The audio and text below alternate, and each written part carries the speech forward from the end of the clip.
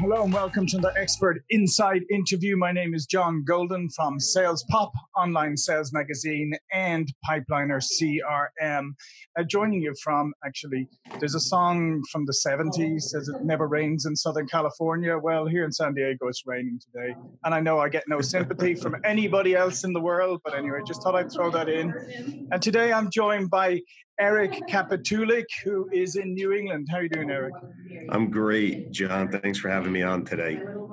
Yeah, and Eric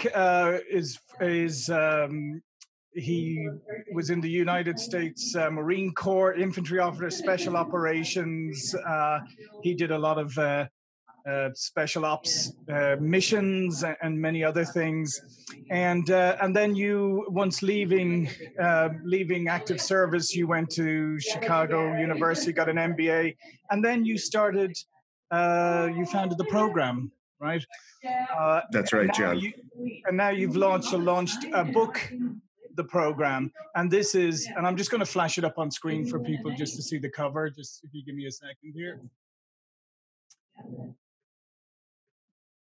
Okay, so you can see the program, Lessons from Elite Military Units for Creating and Sustaining High-Performance Leaders and Teams.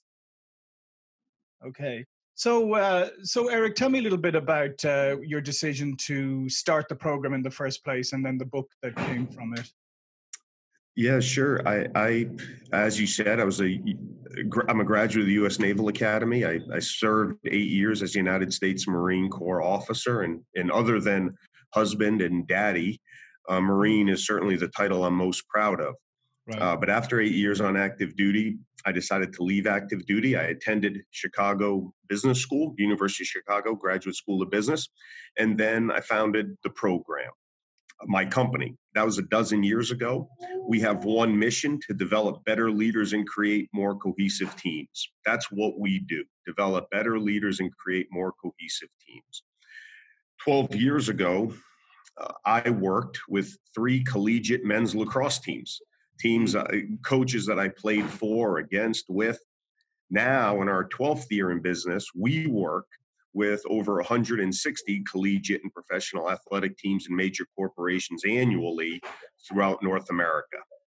Wow. During that process, I'm sorry to answer your question, yeah. During that 12 years, my teammates and I at the program, based on our own personal experiences and those experiences of, as I said, having the privilege of working with 160 teams annually, during that time and during those experiences, we felt compelled, my co-author and I, we felt compelled to put those experiences of how to achieve our absolute best as an individual and as a team into a book, and that book was the program.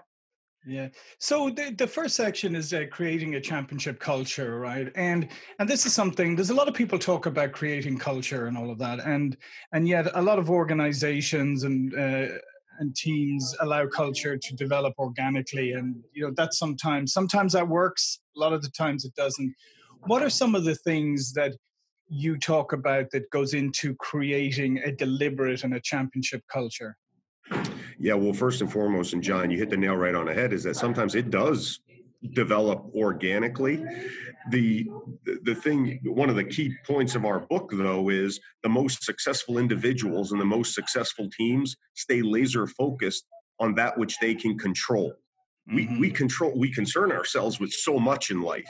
Yeah. We control very little of it. Our culture, though, how we define it, we do control that.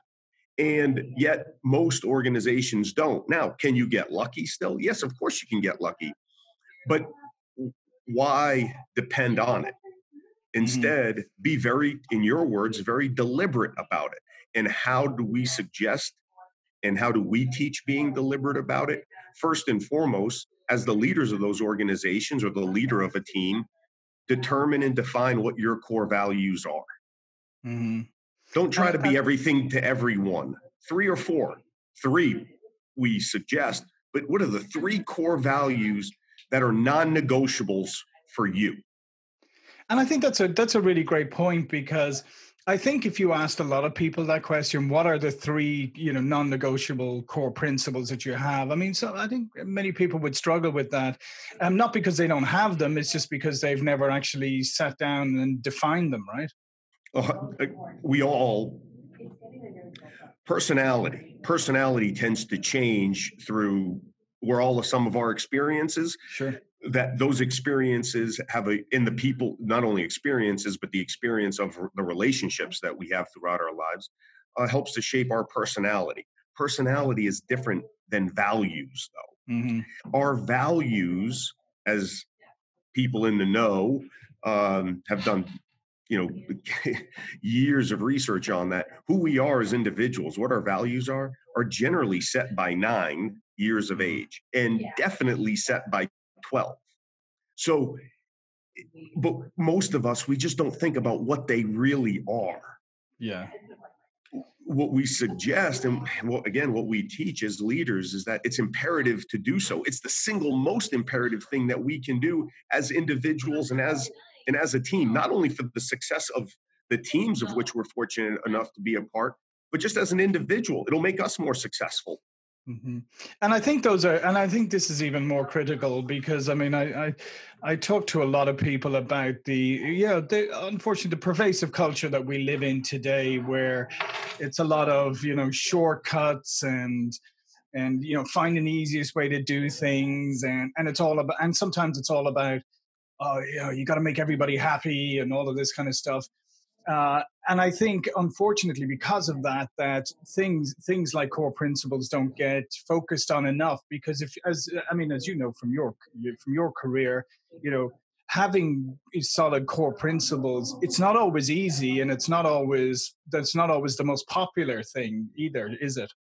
It's very challenging. And John, you sounds like you either just read our book or at the very least we should have had you write it.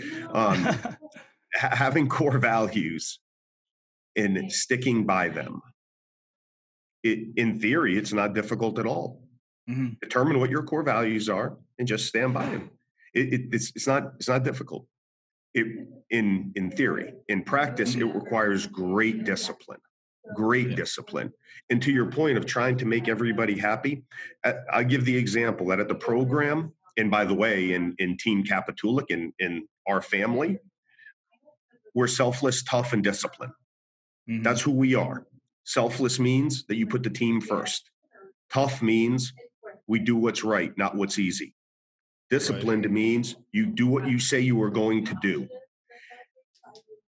That right there, if you're selfless, tough, and disciplined, and this has nothing to do with race, sex, Sure. creed. Core values are core values. It has nothing to do with sexual orientation. No, none of that. If you're selfless, tough, and disciplined, the program, and quite frankly, Eric Kapitulik, you're going to love. You're going to love. And if you aren't those things, you will get fired from the program very quickly. And you're going to hate us. And quite frankly, you're not going to like me very much. That's what it is. Now, that doesn't mean I can't be nice to everybody, but I'm saying on our team, we're going to be selfless, tough, and disciplined. That's who we are. And I think that's a great foundation, because sometimes people think that then when you put a team together, you're putting a team of very different personalities and individuals and all of this and different, but there's got to be something cohesive there, right? There's got to be something shared to be a successful team.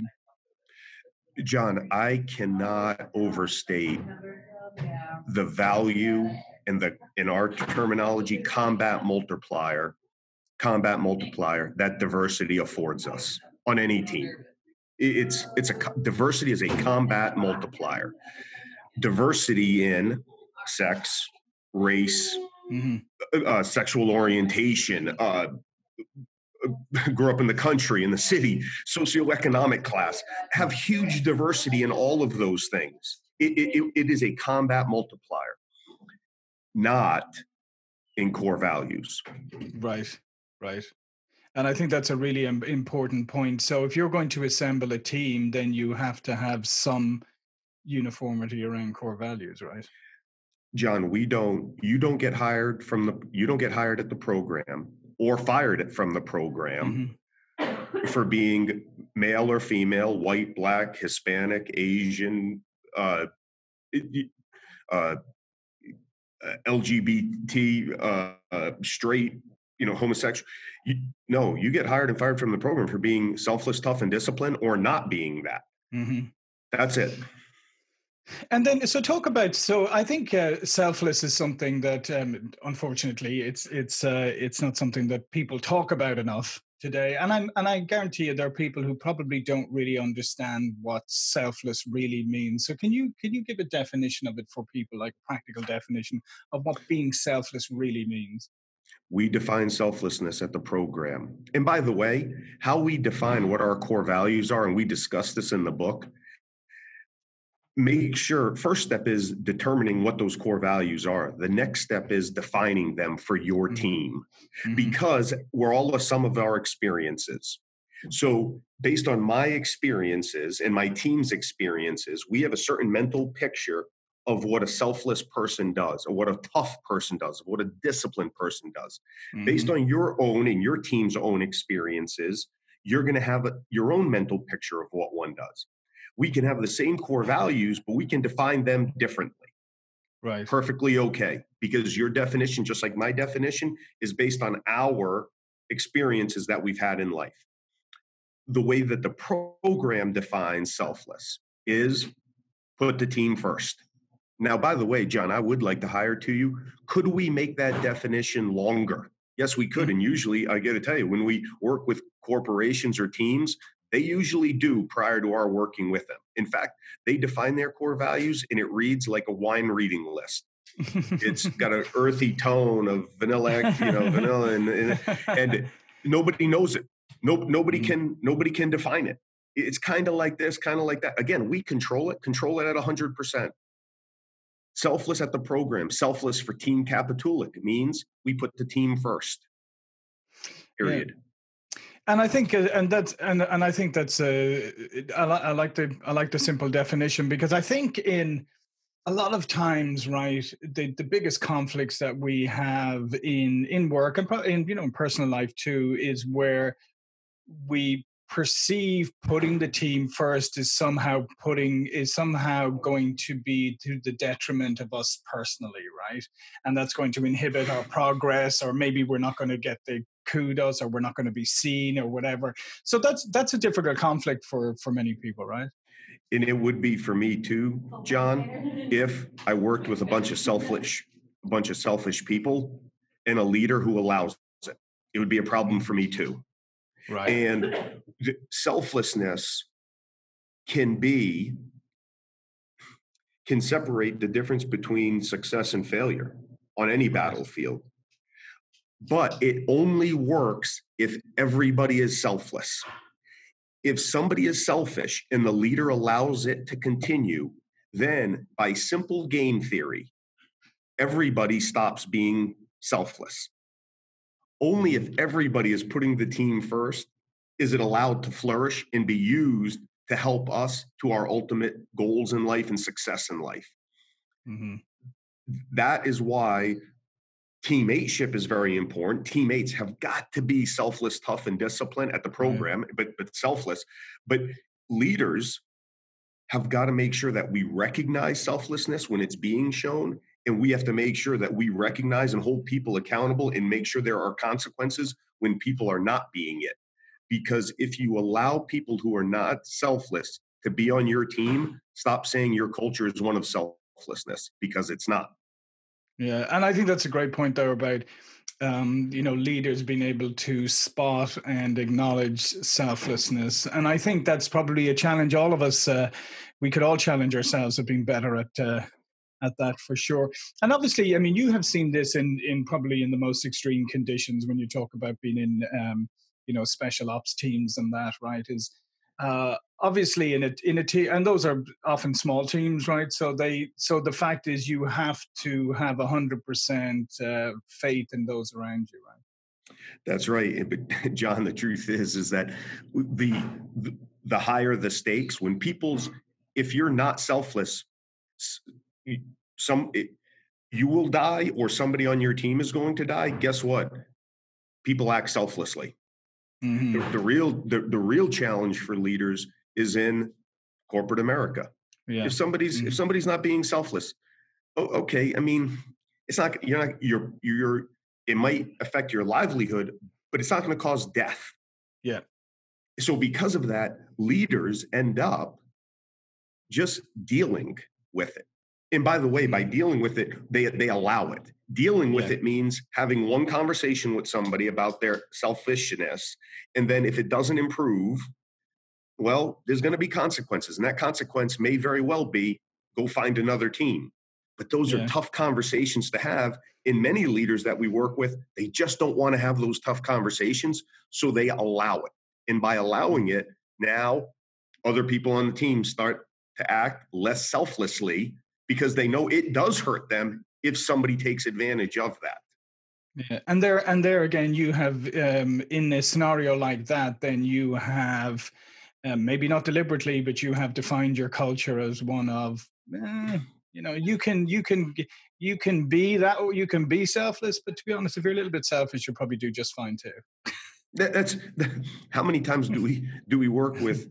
We're privileged enough to work with so many great teams, but how often do we are we talking with a client or and they say, well, our culture is one of self of family, and Mm. hey, look, we've got hey boy at our team outing we have T-shirts that say family on them. Right.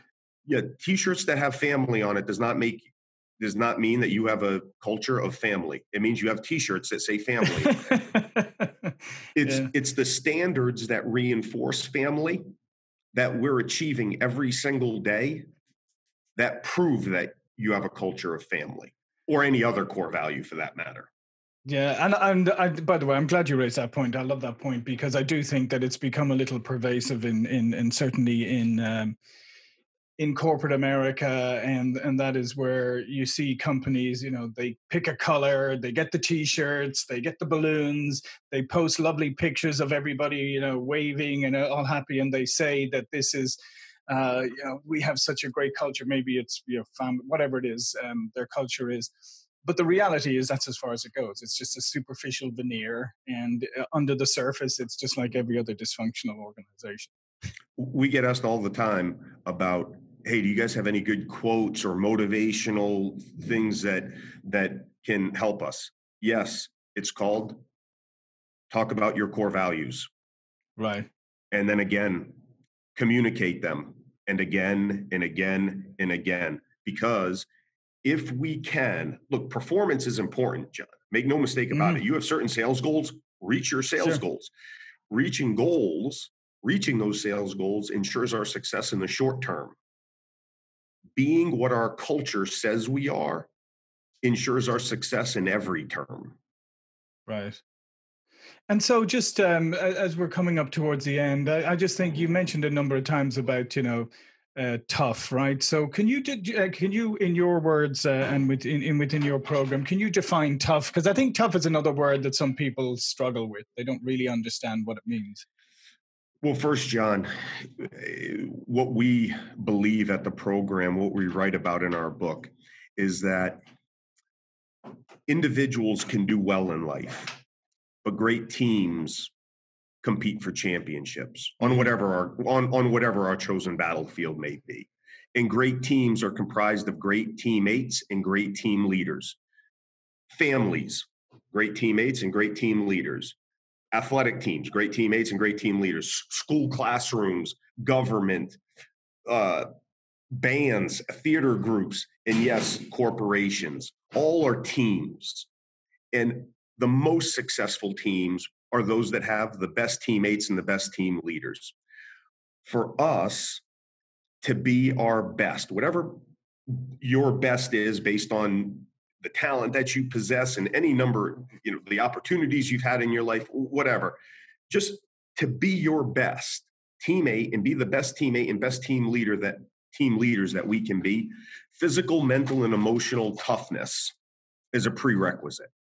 Why? Because as the program, my teammates and I at the program know, all former U.S. military combat veterans know, is that everybody's a hero when it's 70 degrees and sunny out. Unfortunately, that's not when you need them. We need great teammates and great team leaders when it's not. To be the best teammate and be the best team leader that we can be when it's not, when we're faced with adversity, that's when we show our toughness, our physical, mental, and emotional toughness or resiliency. We define toughness at the program as doing what's right, not what's easy. Mm-hmm. It's always easy to do the right thing when things are going well. Sure. Everybody's a hero when things are going well. But the best teammates and the best team leaders and the best teams succeed through adversity. To succeed through adversity, we've got to be physically, mentally, and emotionally tough. Mental tough, physical toughness. When we discuss physical toughness with teams, John, the first thing that we discuss is, let's just talk about physical fitness. A huge part of physical toughness is physical fitness. We don't have to show our toughness until we've depleted our energy sources. The more we exercise, the more energy we have. That's not Eric Kapitulik or the program that says it. That's science that tells us. Exercise produces energy in our body through the cells in our body, through mitochondria. And I won't get into it with you, but science tells us exercise produces more energy. A huge part about being physically tough is being physically fit. That's number one. Number two, mental toughness. As we discuss mental toughness, we make mental mistakes one of two times, 100 different times, but two main times. Number one, when we're physically tired. Number two, under stress. Contrary to what every announcer you listen to on Friday, Saturday, Sunday afternoon tells you, we do not magically rise to the occasion in times of great stress. In times of great stress, we fall back on the habits that we created right up until that moment. Right. If we make mental mistakes when we're physically tired, well, number one, if we want to become more mentally tough, number one, see physical toughness. Just be tired less often.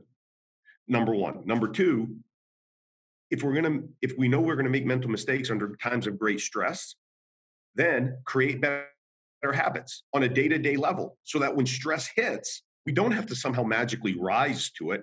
We just fall back on the habits that we created.